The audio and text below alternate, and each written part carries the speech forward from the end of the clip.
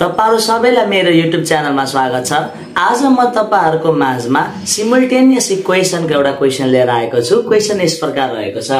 The ages of two friends Anila and Ramila differ by 3 years. दुई जना अनिला र रमिला नाम गरेका साथीहरुको उमेरको डिफरेन्स चाहिँ 3 इयर्स छ अरे। Ramila is older than Anila. Ramila चाहिँ अनिला भन्दा जेठी छिन्। यहाँनेरि दुई जना साथीहरुको एज दिएको छ। त्यसैले सबैभन्दा सुरुमा हामीले दुई जना साथीहरु अनिला र रमिलाको एजलाई लेट गरौँ। Solution late present ages of Anila and Ramila are X and Y respectively. मजाले बुझ्नुस् है। अब यो सिचुएसनमा सबैभन्दा सुरुमा हामीले अनिला र रमिलाको एज चाहिँ x र y इयर क्रमशःसँगले छ भनेर मान्यौ। अब यसको सुरुको फर्स्ट केसमा जाउँ, केस 1। फेरि यसको केस 1 मजाले बुझ्नुस् त। Ramila differ by to friends Anila and Ramila differ by 3 years भन्दैछ। दुई जनाको एज चाहिँ 3 वर्षले फरक छ अरे। अब यहाँनेरि जेठो कुन छ कान्छो कुन छ त त्यो कुरा सुरुमा हेरौं। Ramila is older than Anila भन्नुको मतलब रमिला चाहिँ अनिला भन्दा जेठी छ अरे। कुरा बुझ्नुभयो। यहाँनेरि हामीले प्रेजेन्ट एज अनिलाको x र रमिलाको y मानेको छौं। अब यहाँनेरि रमिला चाहिँ अनिला भन्दा कति वर्षले जेठी रहेछ त 3 वर्षले जेठी छ। डिफर भन्नुको मतलब फरक हो नि त। अर्थात 3 वर्षले जेठी छ भने उनीहरु दुई जना बीचको उमेरको डिफरेन्स 3 इयर हुन्छ।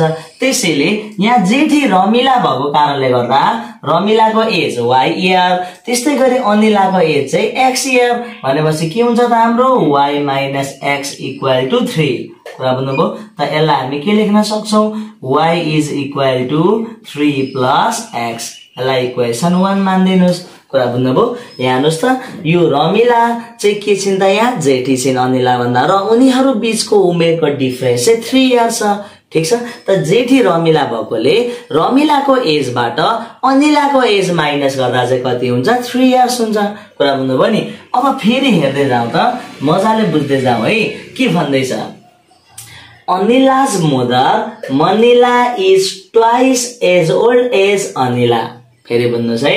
Anila's mother Manila, अनिलाको आमा मनिला चाहिँ अनिला भन्दा 2 गुणाले जेठी छ अरे। बुझ्नुभयो नि। यहाँनेरि हामीले अनिलाको एजलाई कति मानेको छौं x। अब अनिलाको आमा मनिला चाहिँ 2 गुणाले जेठी छ भनेपछि सेकेन्ड केसमा हेर्नुस् है मजाले बुझ्नुहोस्। एज अफ मनिला, अनिलाको आमा मनिला है। एज अफ मनिला, अनिलाको एज कति छ x भने मनिलाको एज कति हुने भयो त 2x हुने भयो। तपाईले कुरा बुझ्नुभयो नि। किनकि अनिलाको एज हामीले x मानेको छौं र अनिलाको आमा मनिलाको उमेर चाहिँ के छ त अनिलाको भन्दा ट्वाइस छ, 2 वर्ष। त्यसैले एज अफ मनिला 2x भयो। कुरा बुझ्नुभयो। अनि त्यसपछि फेरि हेर्नुस् त and रमिलाज is twice as old age her sister Pramila. अब रमिला चाहिँ के छिन् त आफ्नो बहिनी भन्दा 2 गुणाले जेठी छिन्। अब रमिला चाहिँ प्रमिला भन्दा 2 गुणाले जेठी छिन् भन्नुको मतलब प्रमिला चाहिँ रमिला भन्दा के छिन् त 2 गुणाले कान्छी छिन् भन्दा पनि भयो। कुरा बुझ्नुभयो। हाफ छिन्, आधी उमेर छ भन्दा पनि भयो। त्यसैले यस्तो सिचुएसनमा यहाँनेरि हामीलाई सुरुमा अनिलाको केसमा चाहिँ अनिलाको आमा मनिला 2 गुणाले जेठी छिन् भन्दा दियो। त्यसैले एज अफ मनिला 2x भयो। अनि त्यसैगरी हामीलाई के भन्नु त रमिलाको बहिनी प्रमिला है। रमिलाको बहिनी प्रमिलाको एज भन्दा रमिलाको एज चाहिँ 2 गुणाले बढी छ, ट्वाइस छ भन्नुको मतलब प्रमिलाको एज के छ त 2 गुणाले कम छ। त्यसैले एज अफ प्रमिला कति हुने भयो त हाम्रो y/2 हुने भयो। कुरा बुझ्नुभयो। किनकि रमिलाको एज हामीले के मानेको छौं y है। त्यसैले प्रमिलाको एज हाफ हुने भयो। कुरा बुझ्नुभयो नि। प्रमिला के रे रमिलाको एज 2 वर्ष भन्नु र प्रमिलाको एज हाफ छ भन्नु कुरा के हो त एउटै हो। अब त्यस पछाडी के भन्दैछ हेर्नुस् है, मजाले बुझ्नुस्।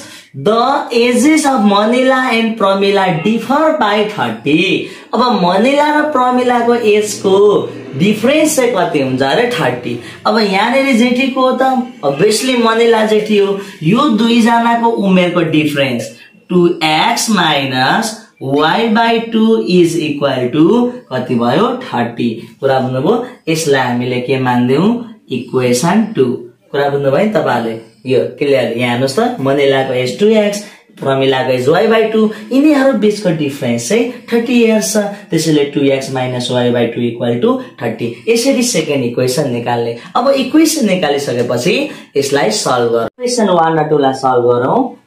Solving equation 1 and 2 we get equation 1 र 2 लाई सल्भ गरौँ। इक्वेसन 2 हाम्रो 2x minus y divided by 2 is equal to 30 दिएको छ। अब हेर्नुस् त इक्वेसन 1 मा y इज इक्वल टु कति आएको छ हाम्रो 3 प्लस x। त्यसैले y को ठाउँमा 3 प्लस x लाई सब्स्टिट्युट गरौँ। 2x minus 3 plus x divided by 2 is equal to 30। त्यति गरेपछि हेर्नुस् त यहाँ 2 एलसीएम आयो। 2 एलसीएम लिँदा यहाँ कति हुन्छ 2 2 जा 4x माइनस 3 प्लस x। यो अगाडि माइनस साइन भएकोले एकचोटी ब्र्याकेट युज गर्ने, किनकि अगाडि माइनस साइन भएको बेलामा यो माइनस साइनले मल्टिप्लाई गर्नुपर्छ। अब यसलाई क्याल्कुलेट गरौँ। हेर्नुस् त 4x minus 3 minus x divided by 2 is equal to 30। अब यति आइसकेपछि यो 2 लाई साइड चेन्ज गरौँ। 2 लाई यता साइड चेन्ज गरौँ त के आउँछ 4x माइनस x भनेको 3x 3x minus 3 is equal to 60 or 3x is equal to 60 plus 3 or x is equal to 63 divided by 3. Therefore, value of x is 21. हेर्नुस् त x को भ्यालु कति हाम्रो 21। त्यसै गरी यो x को भ्यालुलाई पुट गरौँ। Putting the value of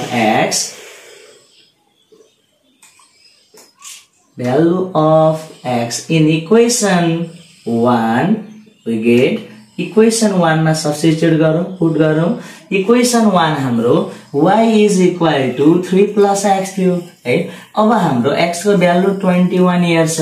3 plus 21 is equal to 24। हेर्नुस् त भनेपछि हाम्रो x को भ्यालु 21 र y को भ्यालु 24 आयो। Therefore required ages of Anila and Ramila are 21 years and 24 years respectively.